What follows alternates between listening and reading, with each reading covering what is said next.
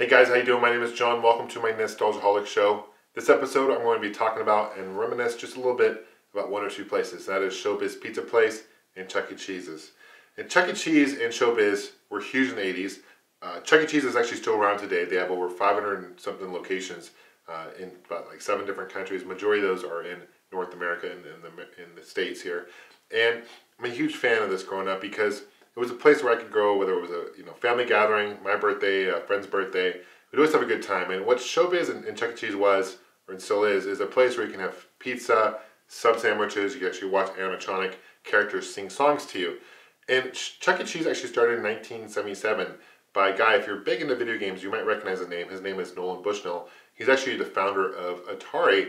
So what he was inspired by Disney. He wanted to come up with this place where he actually fit some of his arcades by Atari in here and showcase some of those, obviously, but a place where he could bring his daughter and her friends and his family into and hang out. So it started in San Jose, California in 1977, was the first Chuck E. Cheese pizza, and he became partners with a guy named Robert Brock. And Robert had a bunch of money because he had owned a whole bunch of hotels, and he was like a multimillionaire. And Robert was the very first franchisee of Showbiz, and he bought 16 states licenses to open up Chuck E. Cheese. And Robert met this guy named Aaron Fetcher, and Aaron was the owner of Creative Engineering. And Aaron, what he did was he created these animatronic characters that were superior to what Chuck E. Cheese was coming out at the time. And so what Robert Brock decided to do was decide to spear off and break away from Chuck E. Cheese and create Showbiz Pizza. And the first Showbiz Pizza opened up in 1980 in Kansas City. Now there were lawsuits that went back and forth. Nolan Bushnell sued Robert Brock based on a breach of contract for a franchise agreement. There was a counter lawsuit. Eventually they settled out of court, and for the next decade, Showbiz Pizza would actually owe money, royalties, to Chuck E. Cheese Pizza.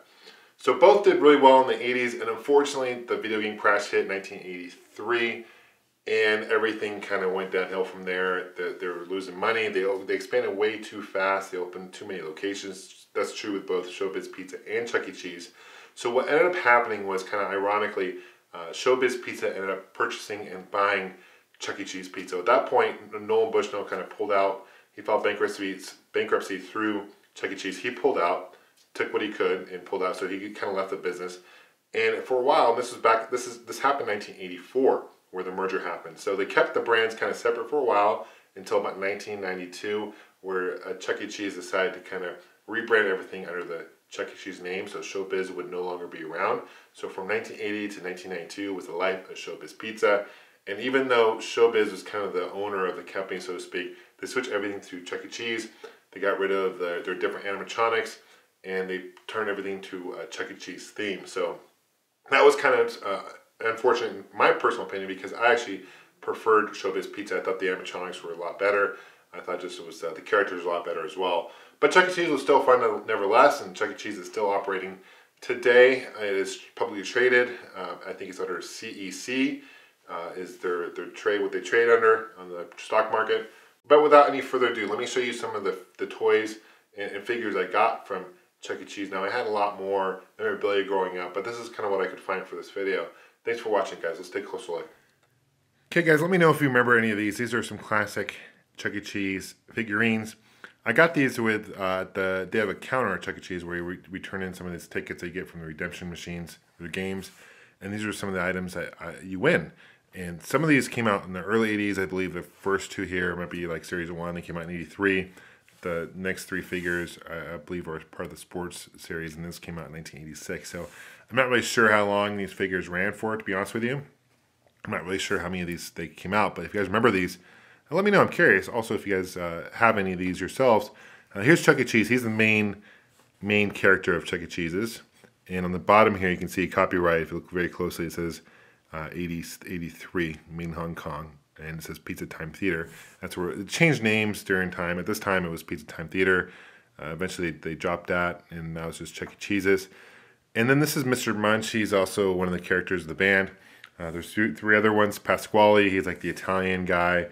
And then you have Helen Henny, and she's more of a bird. She sings. And then there's also Jasper T. Jowls, and he's like a dog or a hound, and he's in the band as well. So I believe Mr. Munch, I'm not sure. I think he played, I'm pretty sure he played the drums, but I might be mistaken there. My memory isn't serving me very well, but I'm pretty sure he was on drums. but he was same year, 1983.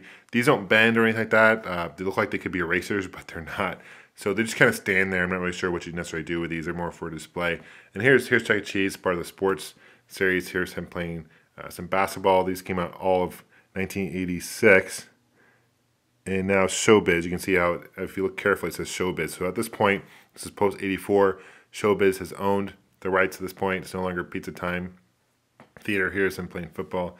Here's him playing baseball. I'm not sure how many of these were released, but I thought they were pretty cool. And I remember they had glasses. They had a whole bunch of cool memorabilia.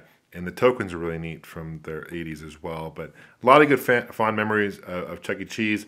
I'm curious if you guys remember Chuck E. Cheese growing up as well, and I'm curious what you guys' memory of attending either Chuck E. Cheese or Showbiz.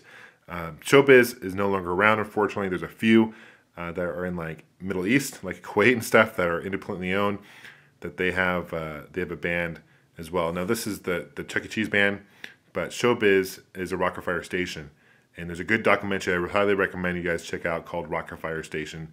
I believe you can watch it on Netflix or just Google it. You can just type in, you pretty much search Rock or Fire Station and you'll find it, no problem.